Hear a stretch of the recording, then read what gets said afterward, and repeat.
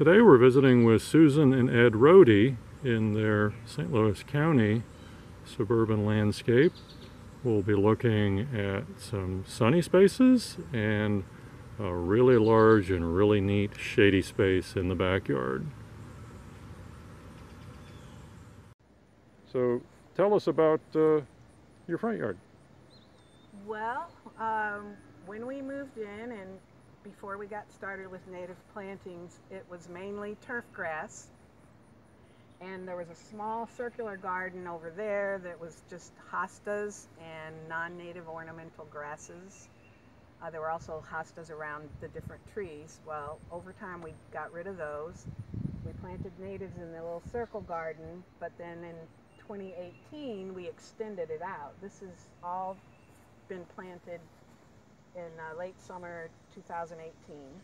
Wow. Which is hard for me to believe. Yeah, just third growing season. Right. It's hard for me to believe it's gotten this big. I had to look back at my pictures to make sure I was right. And I didn't kill the grass. I killed the grass, but I didn't spray it. I took leaves from all these trees and just piled a foot of leaves in the fall and let them get matted down, and it basically killed the grass. And that first year I did have to because it's zoysia grass, I did have to pull out some places where it grew up through the leaves. Well, and we had a few small weeds, you know, but it wasn't too bad the first year. No, I thought it was going to be a nightmare trying to clear that much open space. And then we did have some crabgrass the first year to deal with. Just a little. But the next year, the sun doesn't get to the ground, and so we really don't have much issues with leaves or with weeds. So what is that plant, Susan? This is an oxeye sunflower. The native bees love it. There's a native something right there. I don't know if it's a bee or a fly. Haven't learned all the differences yet. Butterflies love it also. And this is a eastern blazing star, a fairly new one. No, sorry, it's bottlebrush. Bottlebrush blazing star coming up there. There's New England aster behind that'll be blooming in a few weeks. Black-eyed Susans. Do you know which Rudbeckia by chance? No, these were a gift. They originated up there by the fence and we moved them. So I'm not positive what that is.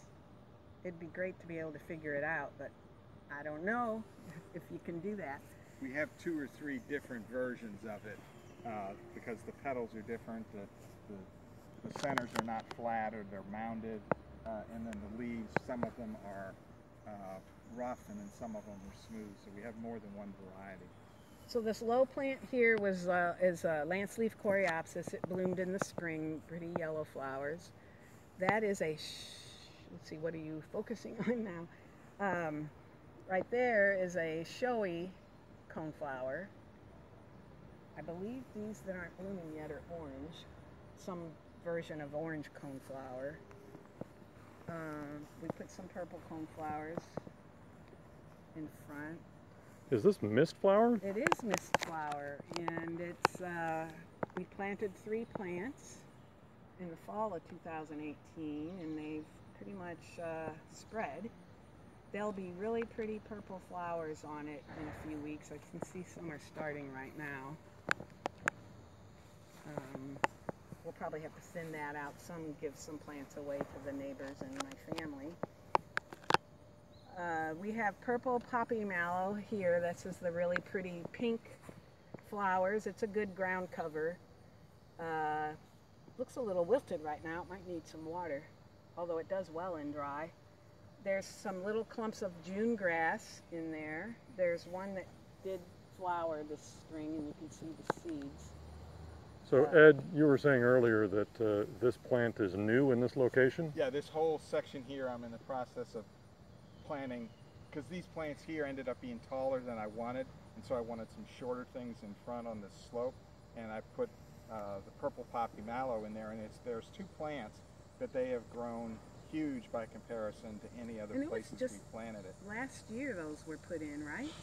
Yes, yeah. Last fall. And then this eyelash grass had been growing up near the fence, and it never really did much, and so I moved it down here on the slope, and it's 3 times the size of where it was just last year. 30 feet away.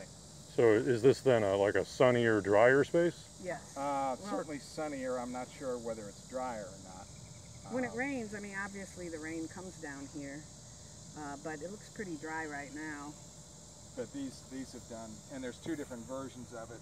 The eyelash grass, one is the hairy and one is the other one, but they're both doing much better here. So you just have to move things around, and 30 feet sometimes can make a huge difference. And also here in the prairie, Susan, you've got some really interesting and neat plants. It looks like, what, marsh milkweed here? Marsh milkweed just beginning to bloom, and the taller purple flower is curly top ironweed. Boy, that's a tall one. Yes, it is very tall. I think it got a little taller than the plant tag said it would, but I guess it likes where it's planted. Yeah, because that's what, got to be nearly 7 feet tall. It's it'll be covered with purple blossoms. It's just now starting, and then the butterflies will be covering the top of it.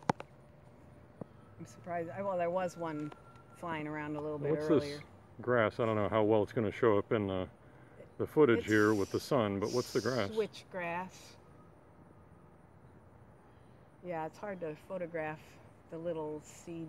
Yeah, it's a really pretty. It's a very neat, plumy seed head there. And then behind it is the showy coneflower.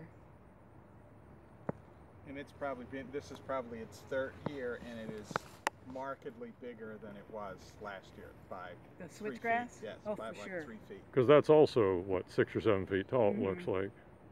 And originally I was a little concerned about having tall plants in the middle of our front yard that used to just be lawn, and our neighborhood is pretty much traditionally landscaped. But we get favorable comments from neighbors as they walk by.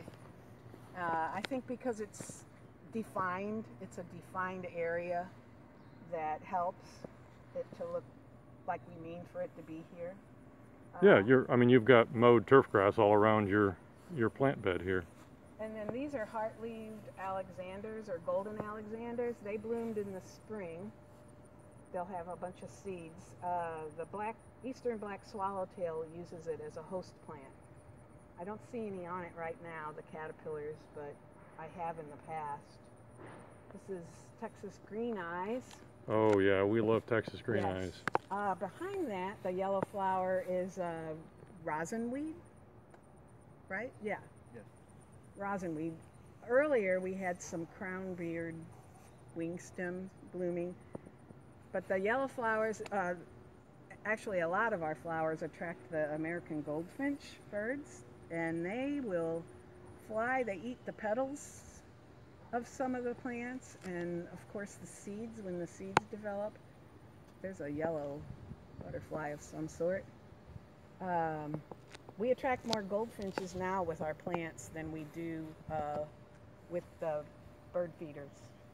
Oh, I'm so happy to hear you say that. Yeah. It's just amazing. Sometimes I'll come out here, especially when the lance leaf coreopsis was blooming, and even now with some of the seeds. I know sometimes I'll come out and there'll be like almost a dozen goldfinches out here at the same time on the coneflowers and all the different plants. And then when I come out, I scare them away accidentally, and they all fly off together. It's just a cool sight. Well, and that's just a good quality reminder of another reason for doing the native plants, and part of the gardening practices is leaving the spent flower heads, right? Well, yes, and last winter was the first time, I think it was junco, I forget what they call it, a dark-eyed junco. We had some flower stalks we left up there by the fence, and in the winter they were covered with birds eating the seeds in a snowstorm. I took a video of that. It was pretty cool. I had never seen that before. The goldfinch on the coreopsis don't wait for the seeds to dry out. They eat the green seeds. And so we didn't have, this spring in particular, we did not have nearly as much trouble with worrying about coreopsis spreading everywhere, because the goldfinches didn't let the seeds dry out. It just ate them while they were still green. And then then we just pruned them off. Very cool. So if I heard you right, the goldfinches are actually helping with your gardening. Yes. Oh yeah, they ate the seeds before they had a chance to dry out and drop into the soil. Let it be noted to all the crazy bird people out there, one more reason to be putting native plants in your yard, right? Goldfinches and the birds will help you with your gardening. I love it. Sure do. This looks like rock pink fame flower. Yes. This is we've never seen this in a garden before, although I guess I would sort of expect to see this kind of thing in the wild. But how'd you make this happen? It was at one of the evening Wild Ones meetings where you get to go to other people's houses, and this one house had a whole bunch of this type of rock that had it growing out of. And so I said, geez, I've got some of that rock. And so I just put sand in the holes and stuck some of the plants from another area of the backyard in the rock, and that's what came of it. It's a really pretty plant in the afternoon. It blooms in the afternoon and early evening. It doesn't bloom in the morning. Bright purple pink flowers. Self-seeds. It's a semi-annual, biennial kind of thing. But it just looks really, really pretty in bloom. The stems are really thin, and these flowers are just kind of standing out in the middle of nowhere. So it's a very attractive plant. So is this how old? When did you? This spring. This spring, you put the plant in the rock. Oh. Yeah. Was it? I Yeah. thought it was last year. It was last year. Sorry. No, I put these in there. Most of those didn't come back, and I planted them in there this spring. Sorry. I had some in there last year too. I thought they came back. I Excellent. thought a couple came back, the tiny ones. Very cool. Very cool. We may have to try that ourselves. So this is prairie pussy toes, Yes, then, Susan, we were just talking about? Yes, it's also called field pussy toes. And it started out, I had 3 little plants here, and it has spread. And About 2 years. right, these are about 2 years old, and in the spring, early spring, it gets about 6-inch tall flower stalks with little white flowers. And the early native bees like those a lot. So it's a flowering ground cover, Yes. spring bloomers. And then it is also a host plant for the American painted lady butterfly. This is a serious ground cover. I mean, And it is. And what's interesting about that painted lady caterpillar is it'll eat off of the leaves, but it doesn't eat the whole leaf. It doesn't like chew up the leaf. It'll scrape off the green part on top, and it'll just leave a lot of white showing. I mean, this underside of the leaf looks white, so the top part will look like this underside. When the caterpillar is eating, it just kind of moves along and scrapes off the green. And I was lucky enough last year to see that in action. It was pretty cool. But this was an area that had a lot of weeds in it before we planted it, and it has pretty much suppressed weeds. There's a few that pop up that are easy to pull out, but it's a very low maintenance area once it fills in.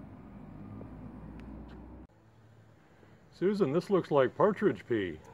Yes, it is. We saw partridge pea with Dan Pearson some time back. Of course, that was earlier in the season, and his wasn't in full bloom yet. This looks glorious.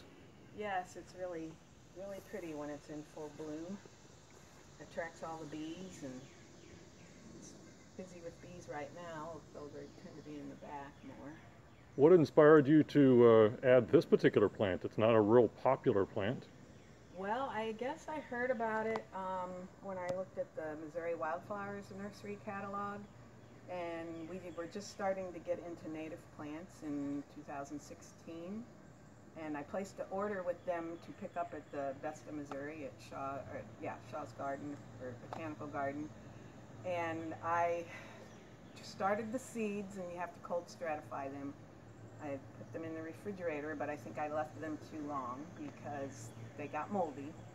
I planted a few that still looked okay. One germinated, And over time, that one plant seeded itself and we ended up with these. That's great. So all of this came from one plant that you could say sort of barely survived your stratification attempt. Yeah. That's great. That's great. So this is what, a few years old, 5 years old? Well, that was 2016, so that would have been spring of 2017 that I had the plant that got planted. Where did I plant that first plant? The first plant was planted over there in that garden. Okay. Now, I probably spread some of the seeds myself. I don't think they all migrated over here on their own. Sure. Some did, because we had some come up in the grass on their own over here. And we're here in the morning, so your house is shading this space right now, but does this get midday sun? Yeah, it gets afternoon sun, like say maybe 1 p.m. through till about 4 or 5. Okay. Then it starts to get shady again as the sun goes down because of all the trees over there. So it doesn't get full sun, really. I think it probably gets like 4 hours of direct sunlight and then dappled sunlight after that. Very cool. Well, very happy plants and very, very happy bees too. All right, and so now we're here in your woodland garden, right? Yes. Lots of shade, lots of trees. Let's talk about what you've got here and what you've been working on. Well, there was an area that was infested with honeysuckle that over a couple years has been removed for the most part. Tried to leave a little bit of the screen effect so the neighbors, we weren't staring at each other. But it has been a major undertaking, and then trying to leave the violets and some of that stuff in this area as well. And right here we have American beetgrain. I think I planted 2 plants here originally in the fall of 2017, and it's multiplied. I've even dug some up to give them away. I really like it, especially in the evening when the sun comes from the other direction and it's coming through the seed heads that are drooping over. It looks really pretty. And it's been a good ground cover. And what's over here? This looks pretty interesting. Right here is elephant's foot. Before the flower stalks come up, it's just a low ground cover. It really covers the ground well. And then the flower stalks come up and they'll probably be blooming in another week or 2. And it's a tiny little white lavenderish flower, and it's just loaded with native bees, tiny little insects. Flies. Flies, little butterflies. It's loaded with them when it's in bloom. So this is actually forming a pretty nice ground cover then. It is, yes. And it's easy to keep controlled. You can, you don't really want it to seed an area, and so we trim off after it's done flowering. We trim off the stalks, and then in the spring it sprouts later than some of the early spring plants. So it's easy to weed around and you get it cleaned out so that it's just the plants we want to grow there. Very good, very good. So speaking of shrubs then, and you mentioned the honeysuckle removal, let's look at some of the larger plants you've installed. Several Joe Pye weed, the standard Joe Pye weed, and then the hollow Joe Pye weed. And when he first planted the Joe Pye weed there, I thought, it's not sunny enough for these to do well. But look, they've done really well, and they bloom, and again, their blossoms have bees, and the bigger bumblebees, and then the smaller ones that are harder to show up, harder to see, but it's done well. We have goat's beard, white goat's beard there. There's a couple mock oranges further on. We tried a pawpaw that's doing well. We didn't know what would do well back here because a lot of the plants said they needed a decent amount of sun to bloom. And which is true, like the spice bush, I think this spring was the first year they bloomed, and it's their 4th year. But they're doing all right. And see what else. Oh, the fragrant sumac is over here. And our elderberries. Oh, we love elderberry. Well, this one was the original plant, and the first year I planted it, which again was probably 2017, it was just a tiny little $5 Missouri Wildflowers plant, and something broke it off, broke the top of it off when it was growing, and I thought for sure it was a goner. Well, look here, it bloomed really nicely this spring, or earlier this summer, and now it's loaded with elderberries. So you're saying these plants are just a few years old? Yes. Yes, 2017. And I took some cuttings and dug up some of the sprouts that were growing up around the base, and that's what I'm going to put to replace the final little bit of honeysuckle that still remains. So the one was from Missouri Wildflowers, and then the second one was a Department of Conservation seedling, but they look a little different from each other, and I wonder, they were marked the same species, and I don't know what makes them look a little different, but they're both doing well. And you mentioned fragrant sumac, so Yes, we it's see that over here. Red bud. So this was buttonbush. probably a fall of 2016. It was one of our original native plant purchases. It was just a few inches tall at the time, and it's grown, and it flowered this spring. There's another goat's beard over here. We have red buds that we are just allowing several of them to stay.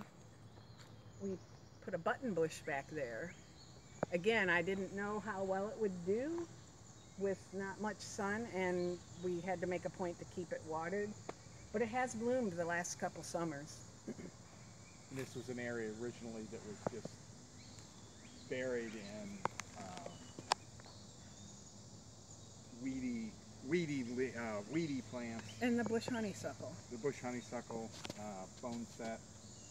Well, boneset is kind of a good plant. And this is golden ragwort. It has real pretty, I don't know, a couple feet tall yellow flower stalks that are loaded with little yellow flowers. So this is Pacra aurea. Yes.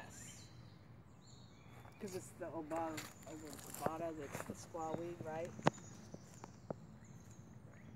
So another ground cover for you. Yes, yes, and it must like our yard because it does spread. We've put it in several places.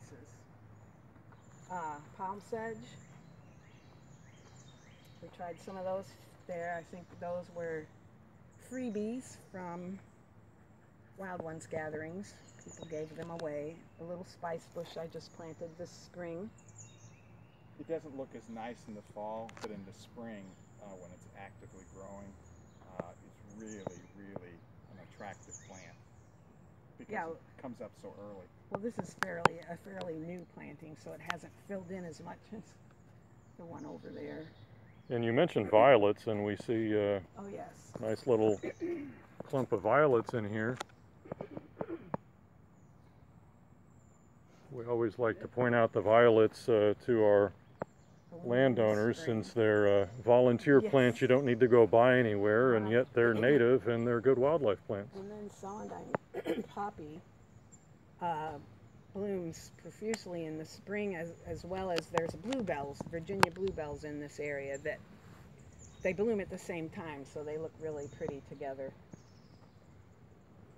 We tried some zigzag goldenrod here that likes shade, and it does send up a flower stalk in the late summer and will bloom yellow flowers. It kind of makes a nice little ground cover too while it's small. Well, excellent, excellent. Real nice assortment in a very shady space, and you've really got the diversity going here. It looks like we have some downy skullcap here. Yes, we planted these 3 plants in 2016, probably toward the fall. And they've come up ever since and gotten a lot bigger. They also seed themselves, and they don't mind being divided and transplanted. So this is fairly shady here. It gets dappled sunlight. I don't think it really might get a tiny bit of direct sun, but we have moved them other places. There's some in front that get pretty much 6 hours of direct sun, and they've done well. There's more in some more shady spaces, so we're pretty happy with it. How about moisture level? I would say for the most part it's medium moisture. Average to dry? Yeah, I think so. And then it does attract a lot of bees and butterflies. And it looks nice with this red cardinal flower that blooms at the same time. I really like it. It's a pretty color, and it's easy to move around and put other places. Well, Ed and Susan, we really appreciate you taking the time with us today and sharing your landscape. We learned a lot. We had a good time.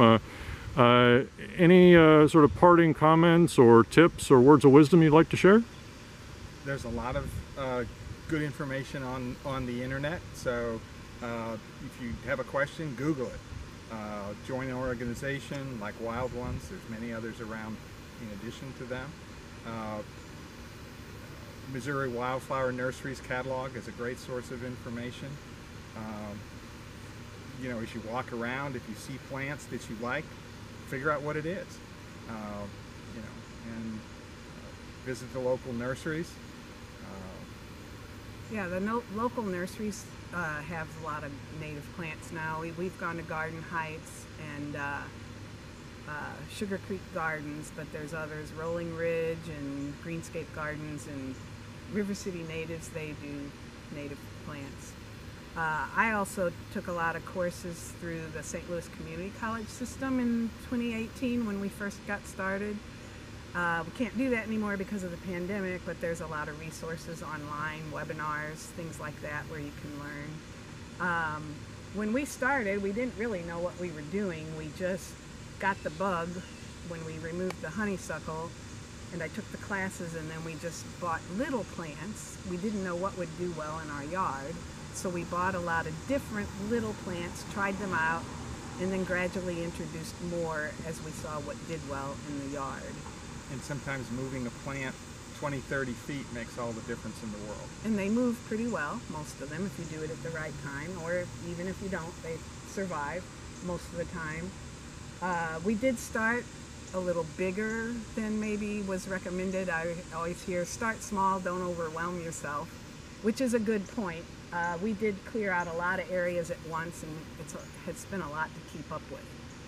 But I think if you start small, I mean, you can do it if you start big, because we have, but starting smaller, you don't get that overwhelmed feeling that I sometimes get. I don't think he gets it. But. Well, in my case, the mowing around individual trees was time consuming. If you extended the garden between two trees, so you only had to do the perimeter, it was a lot easier to mow.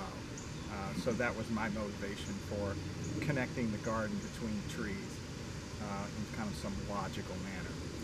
Very good. Well, again, really appreciate you sharing your landscape with us today, and thanks very much, and enjoy this hot St. Louis summer. Yes, you too. Thanks for coming. We appreciate it. It's been fun.